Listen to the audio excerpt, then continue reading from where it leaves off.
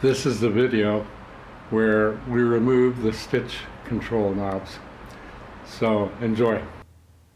Okay, here we are at the stitch control knobs, and the first thing that I want to do in order to remove these is undo these two screws there.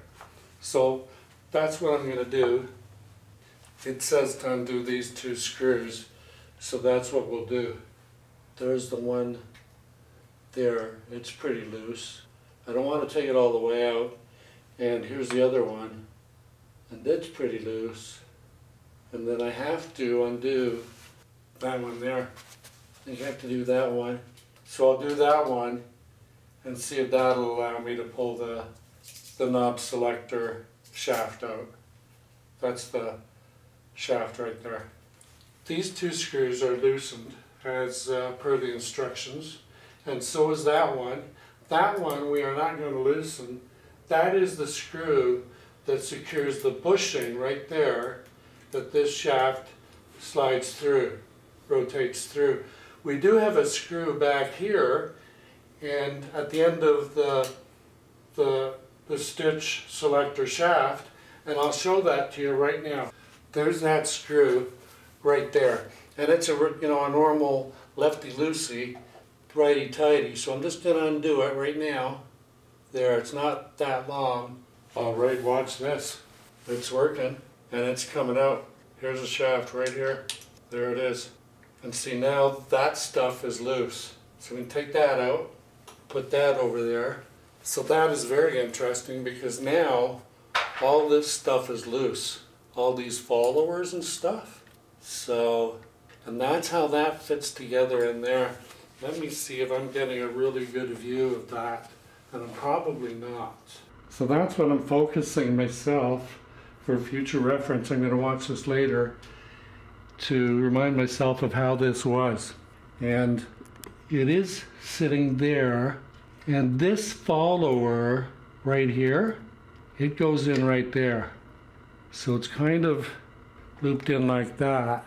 So now watch as I raise this, because I'm able to lift the whole contraption, the lifter and the control thing and the follower right off that thing there.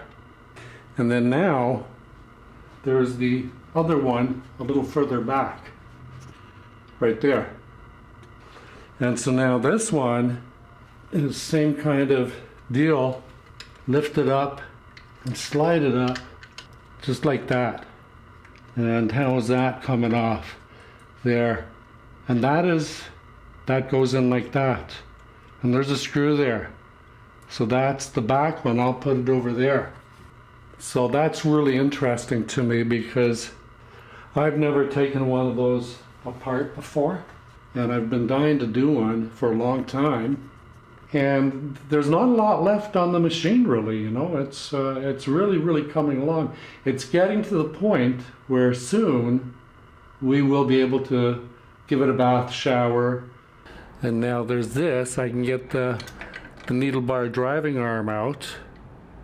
Cool.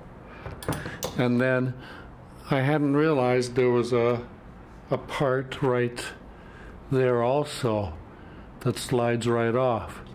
So I'm going to take that out, and that's with the back stack. So I'm pretty sure that goes right back there like that. There's the parts all down there, just kind of lining them up. And I will itemize them. I'll be looking at the part numbers and checking to make sure that I have the right names, because in order to organize that, I'm going to have to, like, to put it back together, I'm going to have to know how to do that. Watch this. I love this part. Look at that. Hey? It's right off. You can be able to clean it all. Isn't that absolutely fantastic? Let's get in closer for a better look. Wow, that is so nice just to be able to clean to that level. The front end is empty. That's done. And and the bottom is done. The hook and all that stuff is gone. So it's ready for a bath. It's ready for a shower. You know?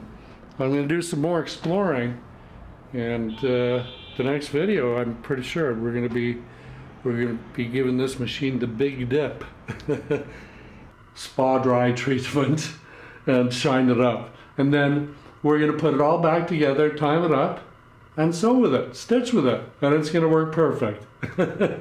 Hey, listen, I want to thank you all for being here. I really do appreciate your viewing.